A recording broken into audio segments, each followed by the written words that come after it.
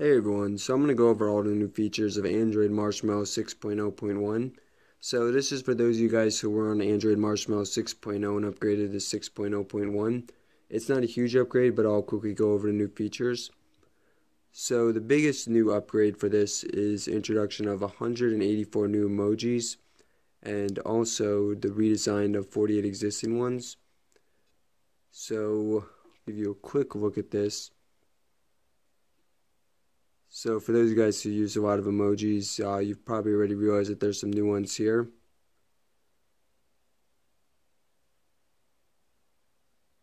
Just for example, this middle finger one right here is a completely new one. And then you'll notice that some of the ones on this page have also been redesigned.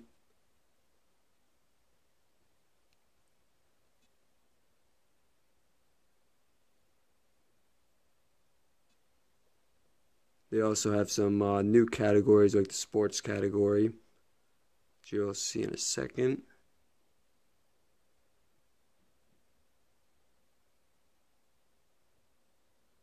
And I'll put a link in the description to the full list of updates.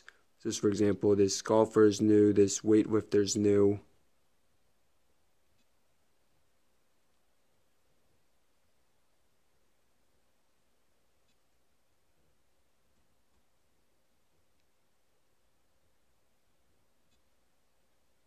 And then a lot of these flags have been redone.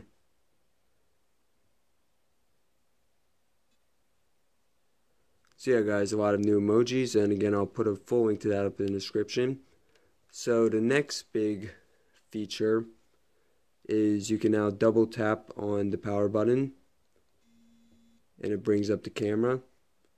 So you can do this from anywhere. You can, for example, you can be in sleep mode and double tap it. Now the camera's brought up. And then the final feature, this is actually one that's been a bit glitchy over the last couple months. When they first pushed this update out, it was working fine, but now it's actually not working. There is a workaround, but it's really not that good of a workaround. So this is a feature that Google actually took out originally, and now they're putting it back into the 6.0.1 update. Not sure why they removed it, but if you go into your silent settings, so you see here you have two options. Right now I'm on total silence, and you have until you turn this off or for the next hour. So you can have total silence for the next hour. But if you have your alarm up, you can have an option until the next alarm. So you'll have total silence until the next alarm goes off, and then once the next alarm goes off, it'll return to normal. But you notice that I don't have that option here, and that's just this feature has been really glitchy for the last couple months. Now, if I go into my settings and I go to date and time, and if I turn off the automatic date and time,